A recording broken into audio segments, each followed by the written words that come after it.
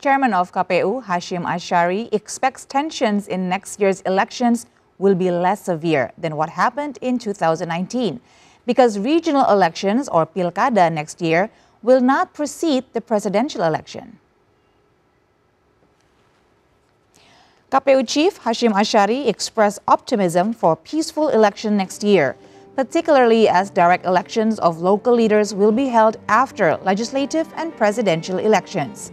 The 2019 presidential election was preceded by the highly divisive Jakarta gubernatorial election in 2017 and simultaneous regional elections in 2018 across most areas in the country.